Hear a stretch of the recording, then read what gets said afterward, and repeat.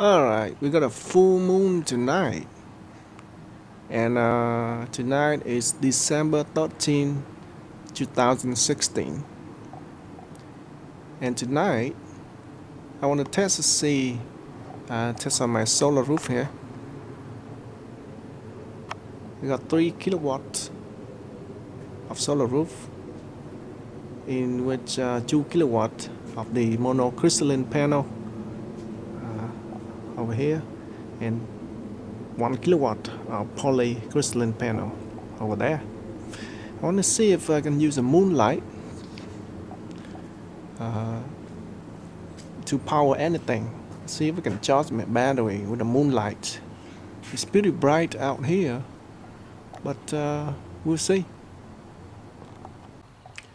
Alright, so let me show you the specs of my panel. This is sun power monocrystalline panel, and the open circuit voltage is about 48 volts.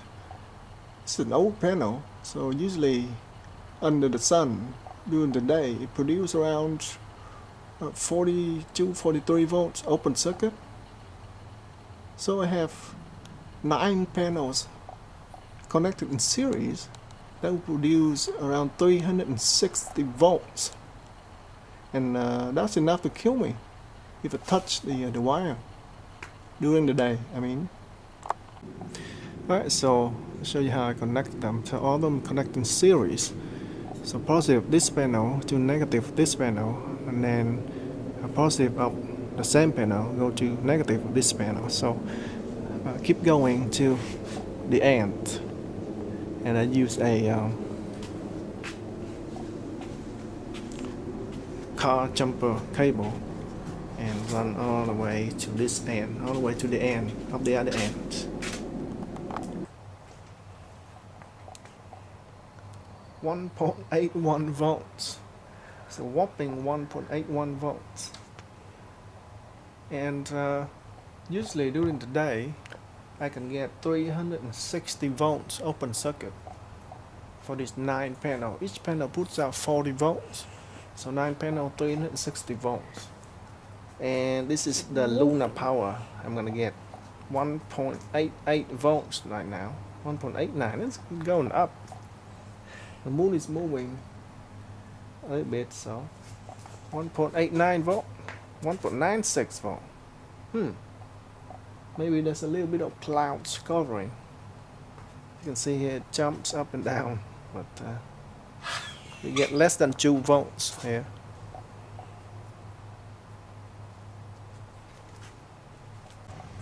Alright, next I want to try something. Maybe crazy, maybe not, I don't know. I want to touch the terminal and see what it feels like. During the day, this produces 360 volts, 2000 watts. And if I touch the terminal, I'm gonna die instantly. So, but let's see. So this is the terminal, positive terminal. That's the negative terminal right here. So I'm gonna touch it with the other hand. Ouch! Actually, I'm just kidding. I didn't feel anything. No feeling at all. I'm gonna measure the current output. See what we got. I got my meter set to 10 amp current. Let's see how many amp we're gonna get out of this. So, yep, got 10 amp. That's right. Nothing. Short circuit current, 0. Absolutely 0. Let's see what we got on the voltage now.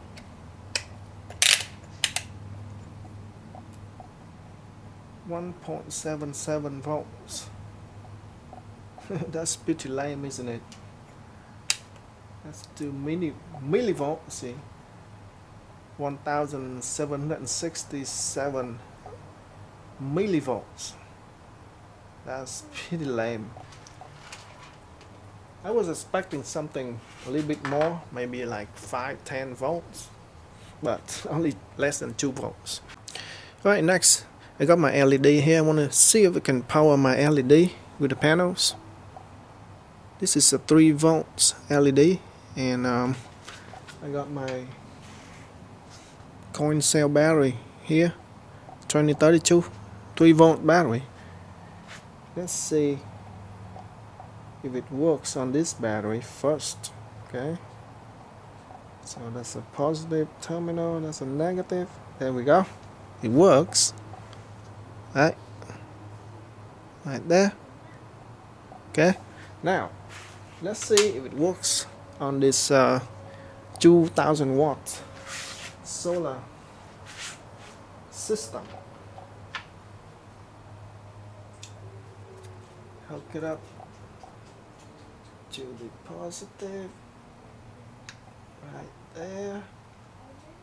Okay, just gonna touch the negative. Nope, it doesn't work. Does not work. And see, does not work. Alright, as you can see, the moonlight does not really have enough power to do anything. Not even enough power to power LED.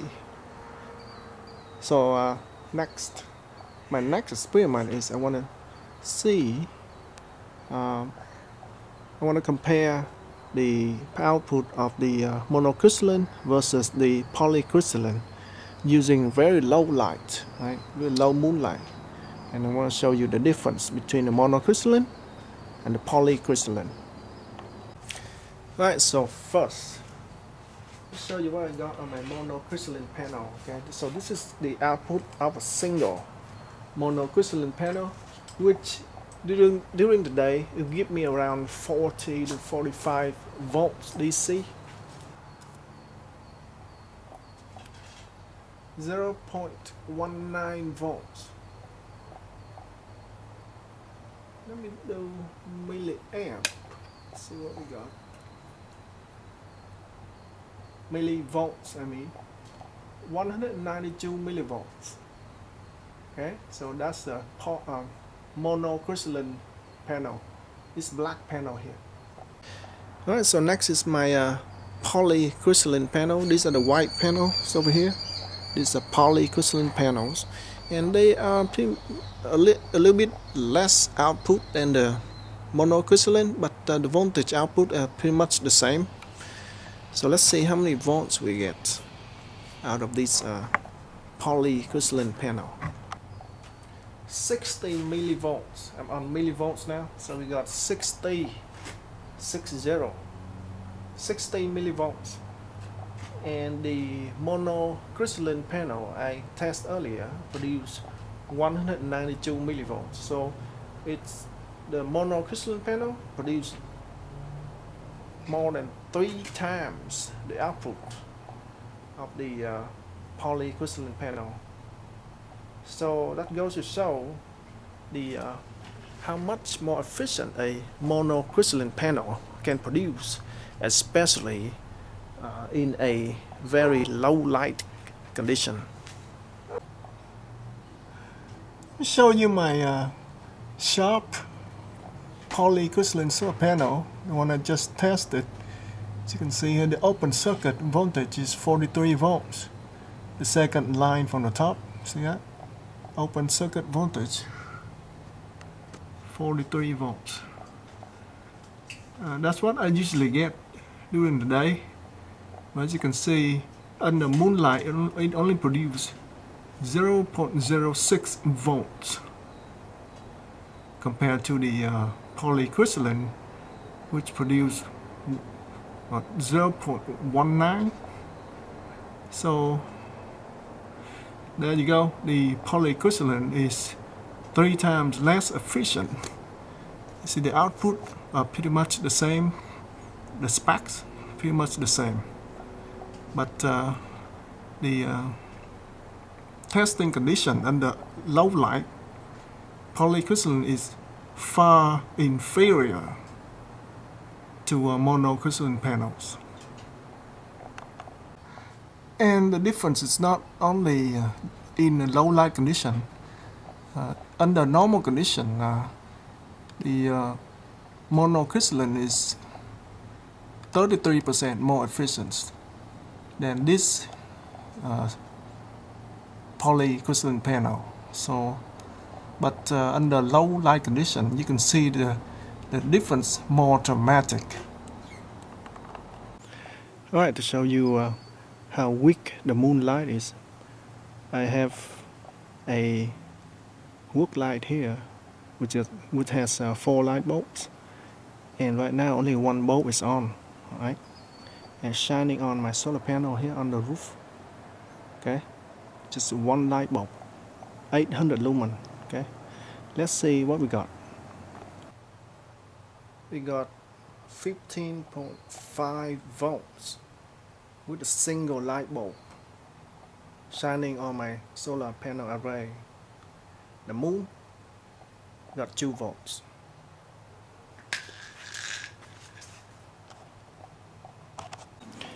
Right, next we got all four light bulbs on, shining on my solar panel. Right, let's see what we got. The moon is still shining above me, right, along with these 4 light bulbs.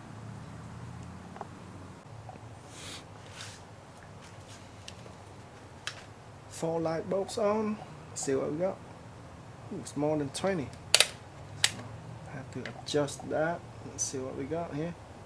37 volts. With all 4 light bulbs on, we got 37 volts.